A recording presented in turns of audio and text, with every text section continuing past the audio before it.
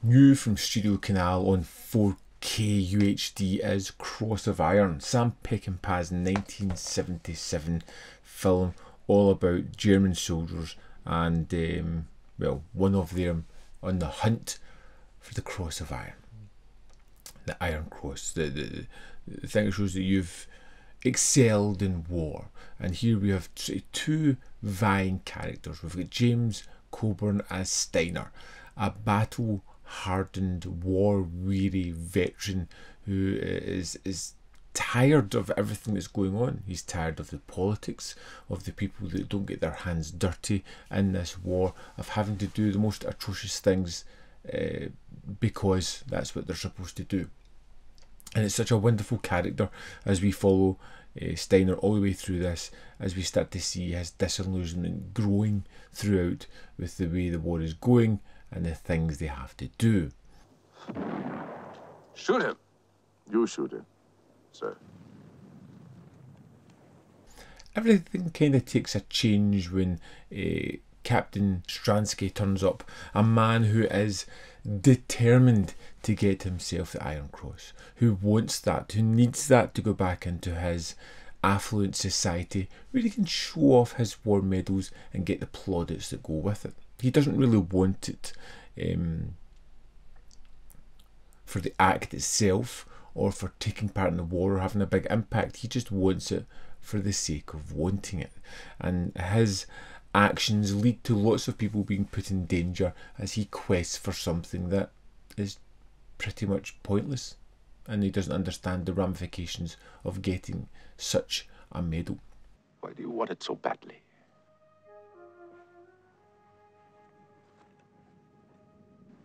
It's just a piece of worthless metal. And the movie kind of plays fast and loose with these characters at the start of it, as we see the kind of war of words that go on between these two, because they kind of need each other. The captain is the captain of the platoon. He is the man in charge. Steiner is the veteran, the person who seems to be an almost mythic-like figure in the German army who can do the impossible.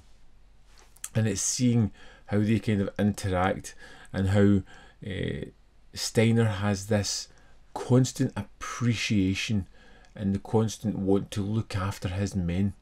He sees them as a family unit. He treats them hard, works them hard, but he would do anything to protect them.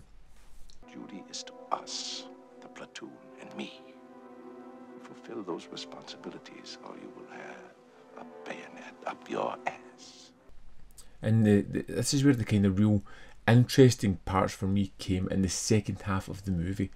In the first half, you're kind of wondering how it's going to play up. You know, the war is hell motif is all the way through this. Seeing these characters being put in situations that they really don't want to be in is interesting. But the second half really puts more of a kind of plot into this, as we find our characters being abandoned, left behind by Stransky, who has relied on Steiner to kind of write a statement about him getting the Iron Cross. Steiner is really not wanting to do it because he doesn't see any actions in Stransky that deserves that. And Stransky deliberately leaves him and his platoon behind as they make a retreat from their position. And this was truly exciting for me as we watch Steiner stuck behind enemy lines, having to travel a large period of distance through swaths of enemy soldiers and try to get back to relative safety. And I say relative safety because Stransky's there, and Stransky really doesn't want these people to make it back safe and sound. And it adds so much tension and suspense and excitement into that second half of the film, primarily because it's driven by conflict, it's driven by a plot, a narrative and a purpose, and it feels more put together, stronger in that second half. The first half is good, but it kind of floats in between and doesn't seem to have that cohesive whole at the start of it. But the idea of a soldier being so disillusioned but knowing that he's good at it and knowing that he wants to look after his men was fantastic. The violence is harsh and brutal at times. There's a particular moment where they're going to take out an enemy unit at a bridge. There's a moment where they stumble across an almost female infantry, which has all different types of connotations that are going on there, but it fuels the anxiety. It's horrible, but man, it's exciting.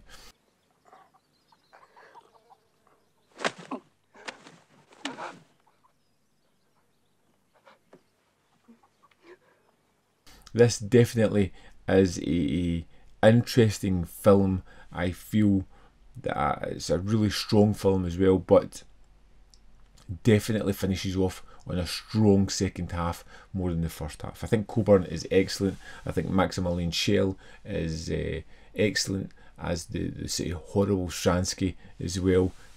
Great deal of fun, and of course the transfer is absolutely fantastic on this one.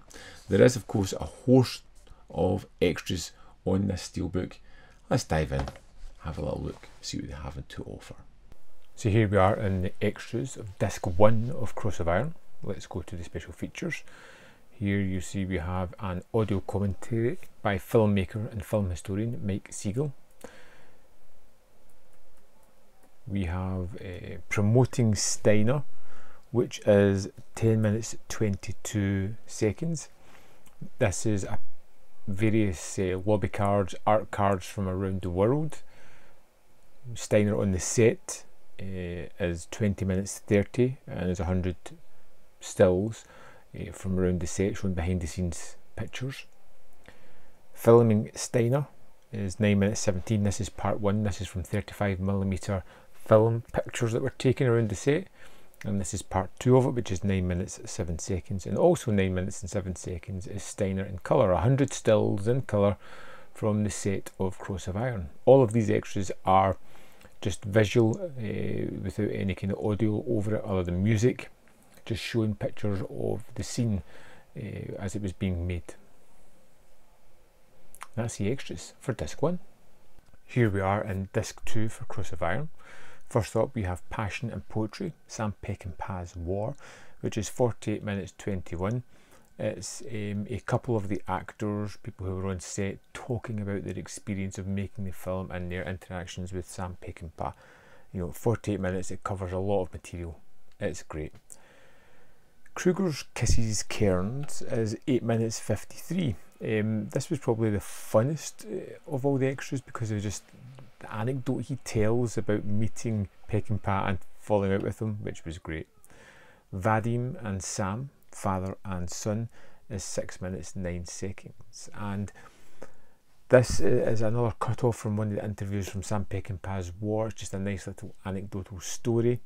Similarly, Cutting Room Floor is 4 minutes 29. One of the actors from Sam Peckinpah's War talking again pretty much about the amount of material that was covered and being to the cutting room and just seeing it all there. Apparently he cuts 64 kilometres of film.